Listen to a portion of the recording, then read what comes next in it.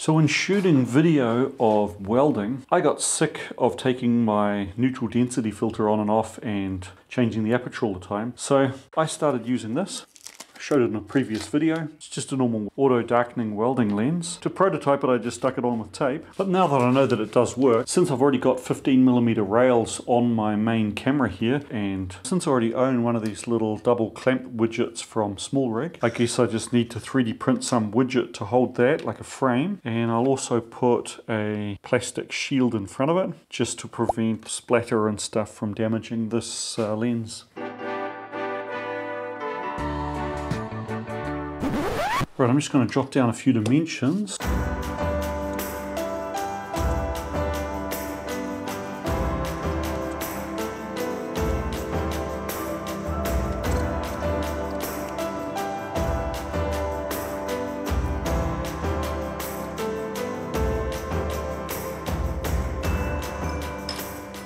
Right, let's go to CAD and design something.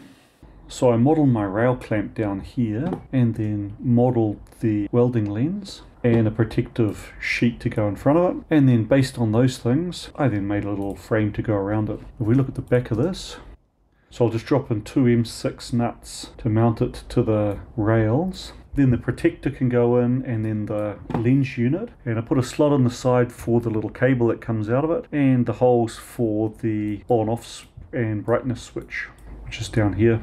So save that as an STL and then slice it, and you can see roughly what it's going to look like.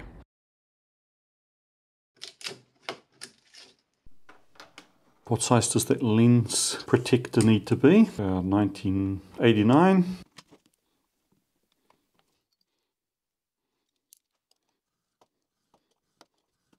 Now, I like to live my life by the maxim, used correctly, laziness is the key to efficiency. And I realized that I could probably optimize this whole 3D print a lot better, but if I don't have to, I won't. It doesn't really bother me cleaning out holes which should be on size.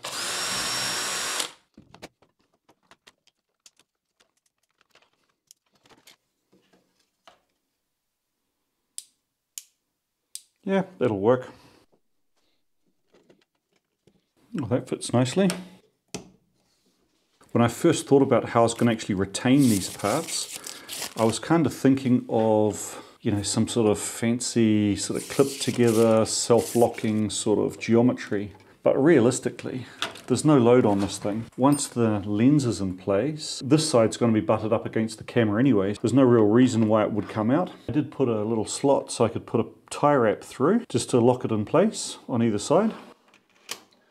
One there as well, but I've now realized that I didn't take into account the thickness of that plastic, or at least not correctly. It doesn't look like I can get to the tie wraps.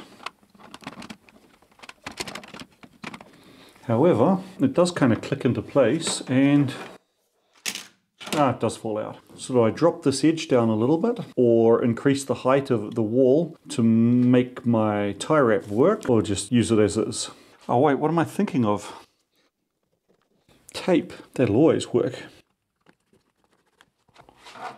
Ta-da! About 10 seconds later, that tape's already starting to peel off. Well, I'll stick it down again, because of course, if it didn't work at the start, of course it'll work better the second time.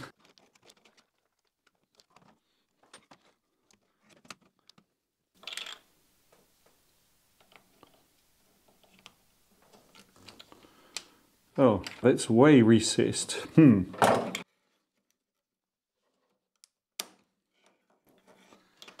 So I stupidly made that feature there really thick because of the length of the thread, but didn't think through that that's quite heavily recessed. So I guess I will print a second one. Then I can fix the height of the retention tie wraps. I can make this thinner.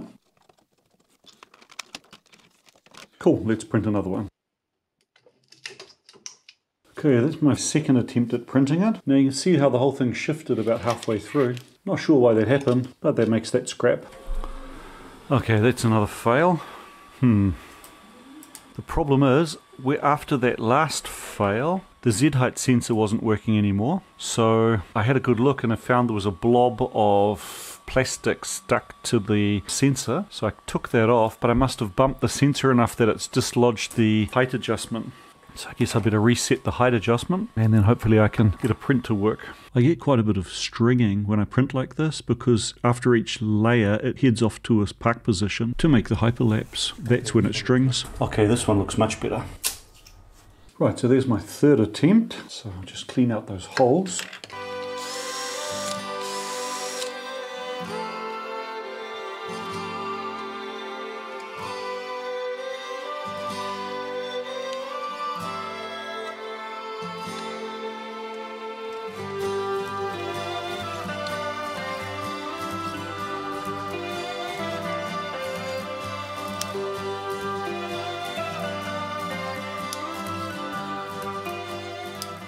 And just to stop it falling out, here's my high-wrap solution.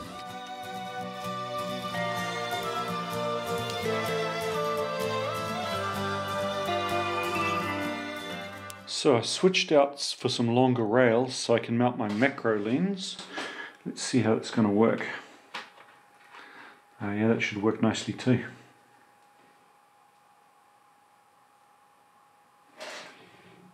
Right, let's see what it looks like with the TIG welder.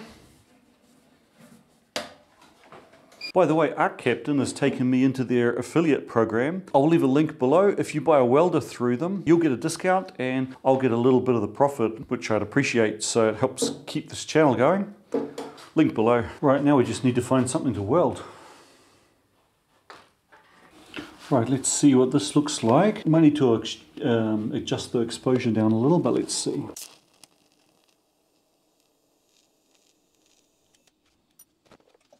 Whoops, I forgot to turn the lens on, so therefore it wouldn't have auto darkened. Let's try that again.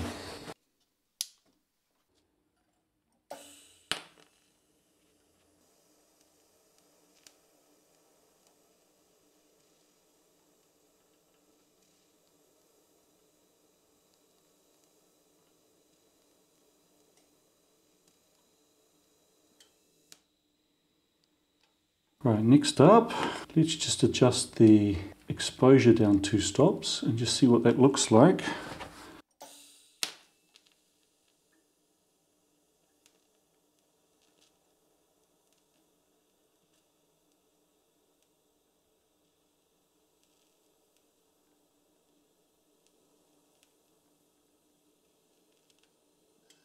Seems to have a little trouble waking back up. Putting my hand over the light sensor seems to help it stabilize. Right, next up, let's have a look at it with the MIG welder.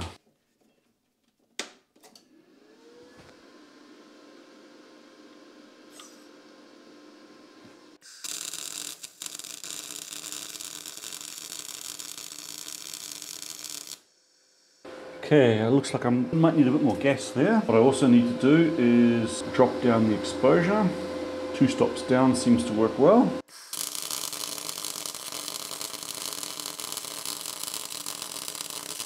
Kind of tried 2 different speeds there. I was slow at the start and then I sped up. So it looks like maybe I should be going a little faster with my MIG. Kind of used to TIGging now. The other thing I wanted to try out was doing a slow motion. Let's try that. Of course, there's no audio when you shoot in slow motion. This is, I think, 100 Hertz slowed down to 25, so 4 times slower. I'll have to have a look next time I do some welding and see if I can make an even slower motion setting, because it might be kind of cool watching that MIG wire poking in and out of the weld puddle.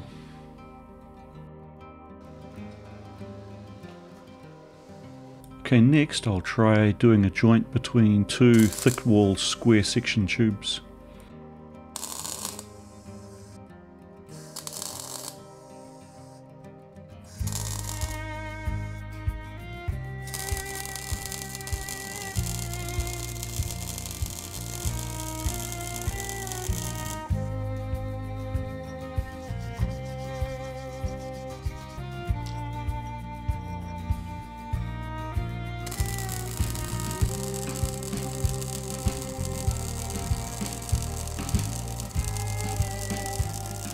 Yeah, this auto darkening mechanism does have some issues returning to bright once the welding stops, but I can edit that out.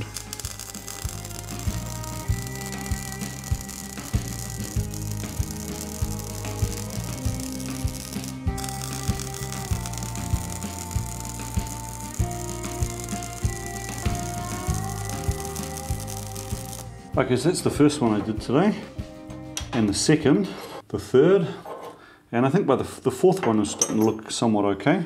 I do get it with MIG welding. It's much faster and more productive than TIG, but it's also a spattery, smoky mess. It'd be better if I had proper mixed gas and not just CO2, I realise that, but I much prefer working with TIG. So I'll go back to that. But I'm very happy with this little widget. It's working well for me. Thanks a lot for watching.